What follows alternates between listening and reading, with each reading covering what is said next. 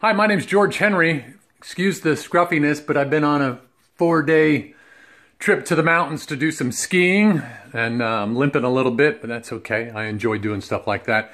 I like to get out and be adventurous. I'm certainly probably not the youngest person you're having apply for this internship, but I got a pretty loose-fitting job. I get to go out and do things and write and do news reports and things like that, so it's kind of fun anyway. But I enjoy beer. I like a good dark stout, a porter, something with some rich flavor to it. I don't mind the IPAs. It takes a little bit of time to get used to some of those, but it just depends, I guess, on how they're made, if they're not too hoppy. But I enjoy it. I'm a good connoisseur of beers, bit of a beer snob.